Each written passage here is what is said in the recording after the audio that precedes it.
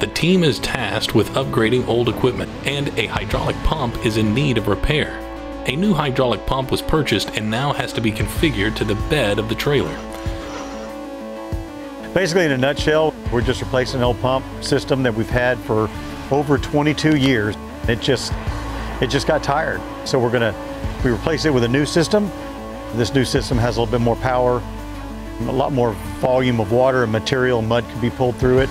And the new system that's being replaced is it's obviously a different color, but it should work the same.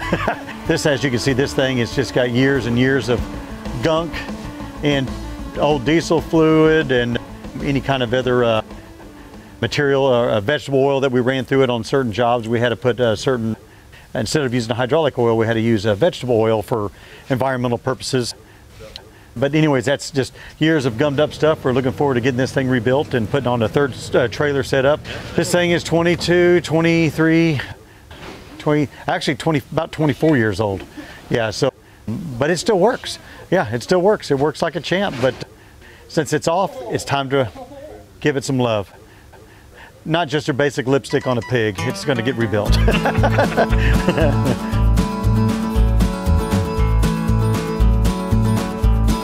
Right now, what the guys are doing is we're basically tearing down the old trailer so that we have access to the pump so we can get everything off of it.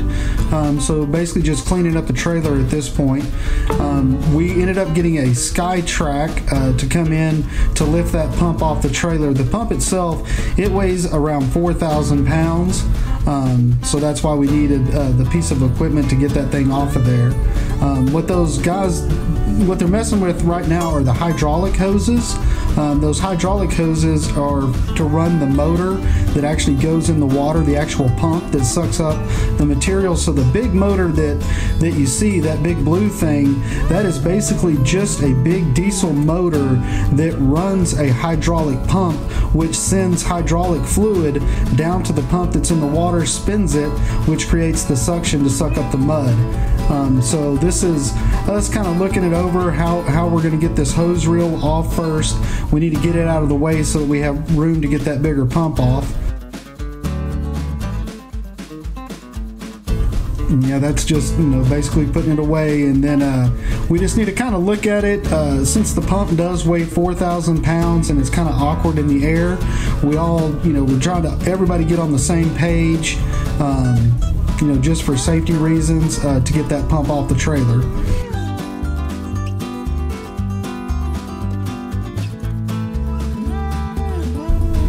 And then the next thing, what we're really thinking about is the new pump that's going on there. The footprint for the new pump is quite a bit bigger than the old pump. So we're going to be out at this trailer with a measuring tape, kind of looking at it, seeing how we want to put it on there. We have to think about the weight of that pump and the way it sets on the trailer so that the trailer rides good. We're not overloading one side or another.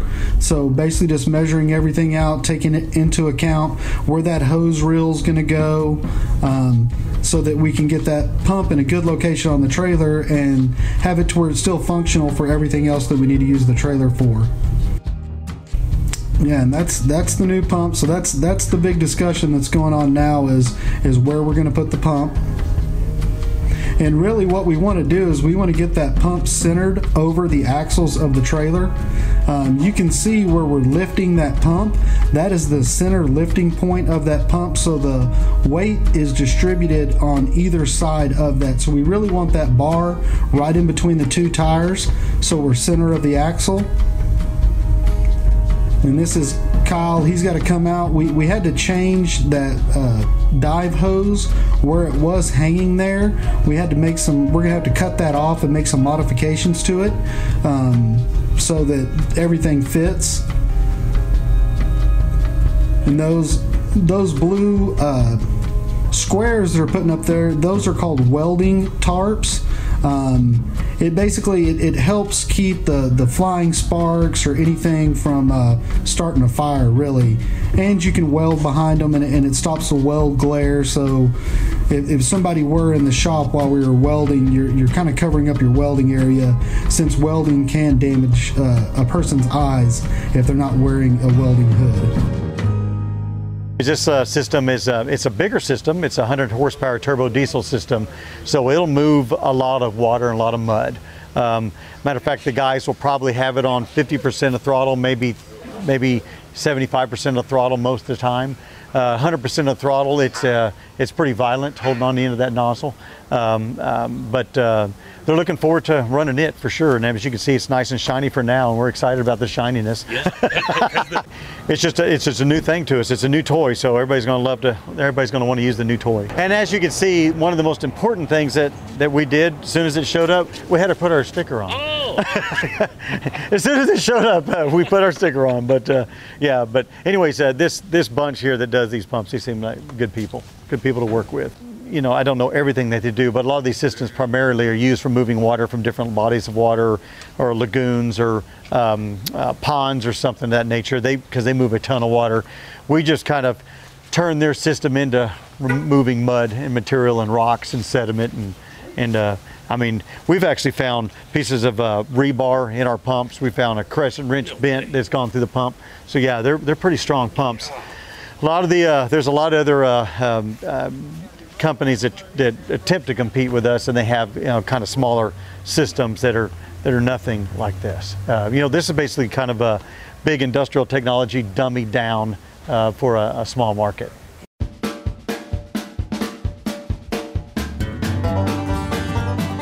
Now that we got the pump on there, we no longer need the sky track, so we're going to go ahead and pull that trailer forward and back it up into the shop so we can finish the rest of our work on it.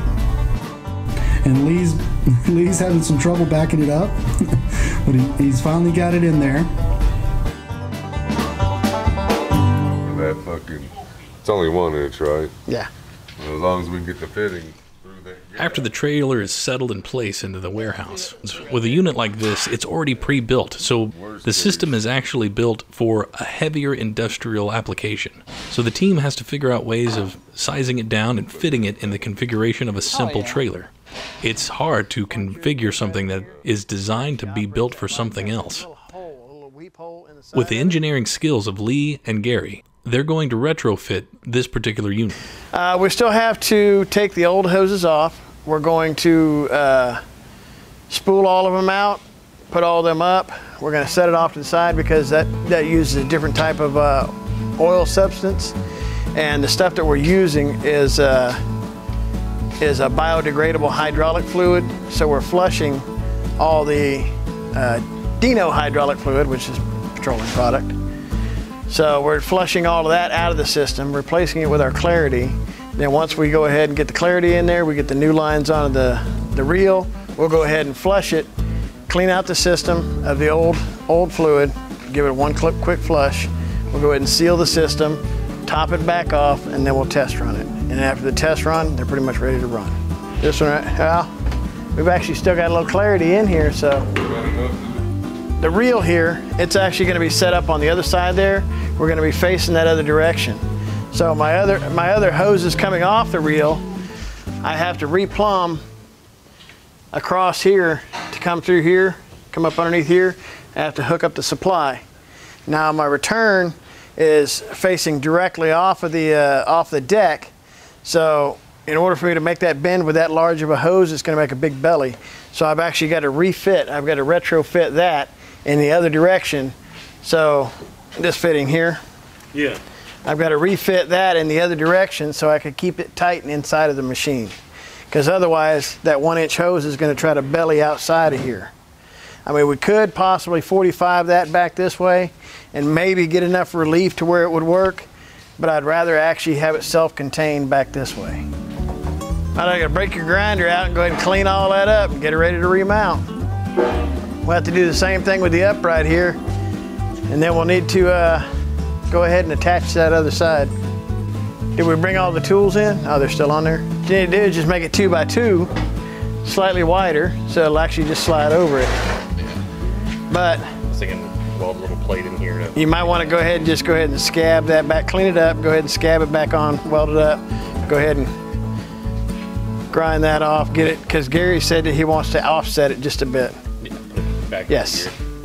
So you'll have to actually notch your 2 by 2 probably over here. So that way it'll actually recess into it.